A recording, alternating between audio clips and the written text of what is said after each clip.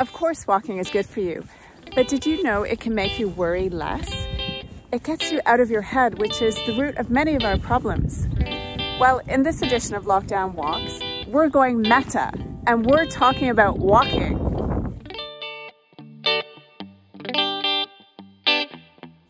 Hello, I'm Dr. Jen, and I study psychology at the University of Oxford.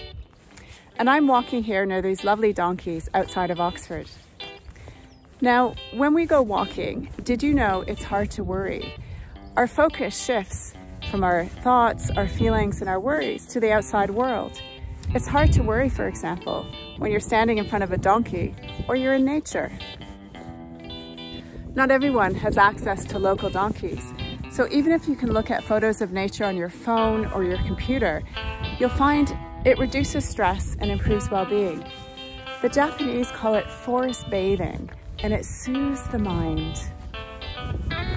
Now, the physical act of walking, the act of moving your legs, increases oxygen to the brain, which helps you to think more clearly and improves your mood. So if you get a really bad email from your boss or a frustrating message from your sister, go out and stretch your legs. It'll help you to feel better and give you a new perspective. Walking is an act of kindness. It's that self-care thing we hear so much about these days. It's an act of compassion for ourselves. And when we're being compassionate, we become better problem solvers. We activate the part of the brain linked to optimism.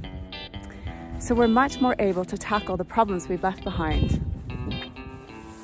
You don't need to go for a long walk to gain the full benefits of walking. 20 minutes is all that's needed. And research shows that walking improves your memory. But you need to walk on the day you really need your memory to gain the full effects, like on the day of a job interview or a talk.